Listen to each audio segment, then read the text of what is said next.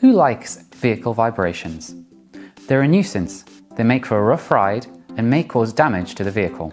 To limit this, shock absorbers dampen vibrations by dissipating them into wasted energy. So what do we lose? Well, currently it's about 10% of the total energy. This loss limits the vehicle's effective range, and for electric vehicles, it's even worse. Electric vehicles suffer limited range and long recharges, which is longer compared with refueling a combustion engine, and this can mean a lot of lost productivity. So we thought, would it not be wonderful to have a new kind of shock absorber that can convert vibrational energy into electric current to recharge the electric vehicle? Of course, this won't be exclusive to electric vehicles. Conventional vehicles can use it to save fuel, charge their batteries, with the rest of the electricity used for onboard electronics. Here those of us on the Electro-Intrusion project seek to develop a technology to create regenerative shock absorbers, which transform vibrational energy into electric current effectively and cost efficiently. And just like a heat pump, they take thermal energy from the environment to get things going. So in other words, our idea is that you harvest the vibrations plus heat from the environment to charge your vehicle batteries and power its systems as you drive. So how do we do it? To reach this objective, we make use of non-wettable porous nanoparticles, similar to sand grains dispersed in water or other liquids. This will allow us to combine the two following physical phenomena. Firstly, contract electrification.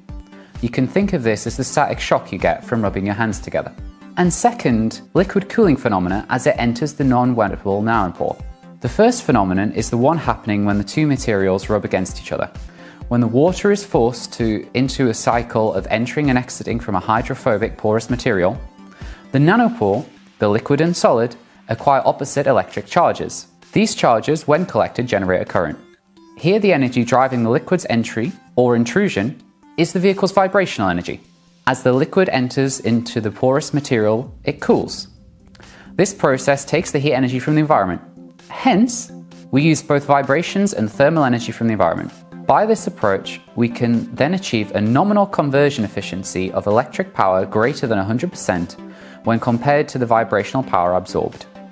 This is similar to how heat pumps work, which passively harvest heat when the motor pushes the fluid.